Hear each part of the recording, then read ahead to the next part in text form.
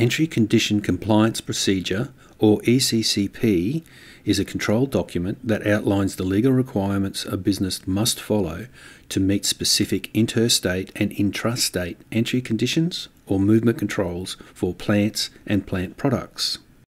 This video looks at what ECCPs are and how they are used in the audit management system when generating a BioSecure HACCP Biosecurity Certificate, or BHBC.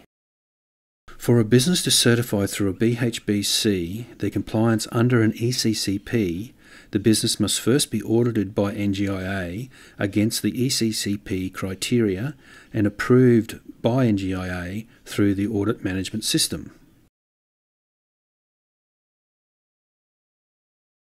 An ECCP describes the pest-specific entry conditions and control procedures for both the receiving and dispatching jurisdictions. Dispatch and entry conditions for a pest may be different for each jurisdiction, and a separate ECCP will be required for each controlled pest to meet all compliance procedures. The front page of an ECCP will indicate the pest name, ECCP number, and the jurisdictions that require ECCP certification. The approved versions of ECCPs are stored within the audit management system.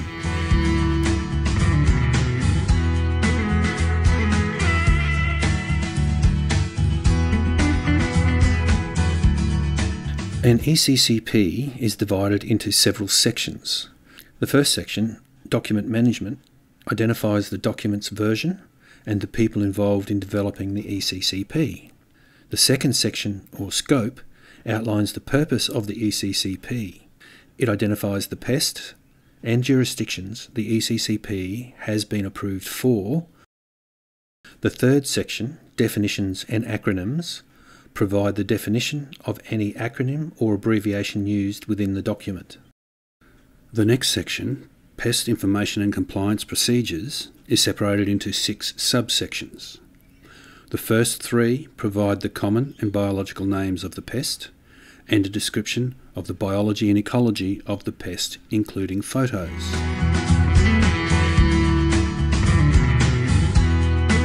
For other identification photos, visit the Pest ID tool website at www.pestid.com.au.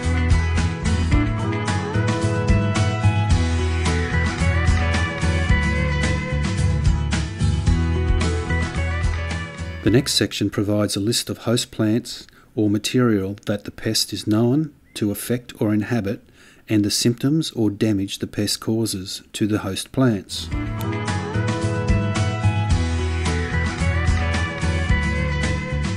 The last subsection, BioSecure HACCP Entry Conditions Compliance Procedure, outlines the actual compliance procedures that must be met for a consignment covered by this ECCP. Note, the compliance procedures can be different for each pest and jurisdiction. If you do not meet any conditions listed here, you cannot ship a consignment to the jurisdictions identified on the front page of the ECCP. Once all ECCP compliance procedures have been met, a BHBC can be generated within the audit management system for the consignment. All ECCPs used to certify the consignment must be recorded on the BHBC when listing the plants.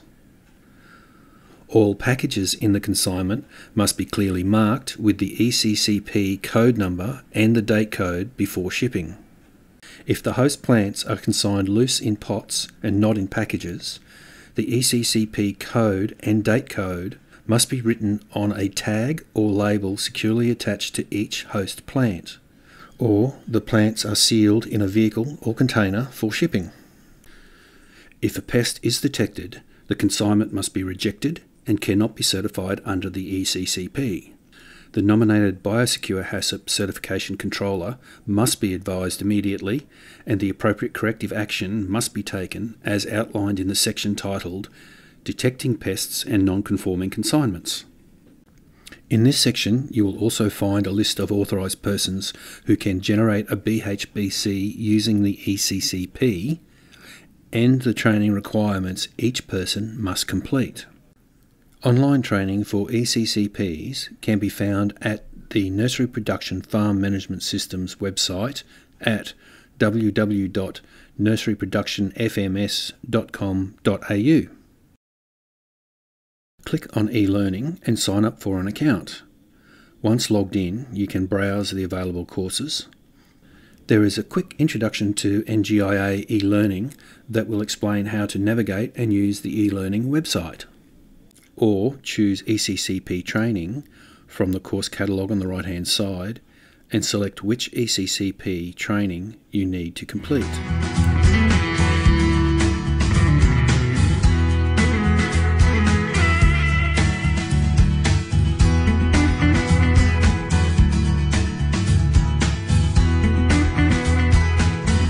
The final section of an ECCP provides an audit checklist for certified businesses to conduct internal audits for compliance.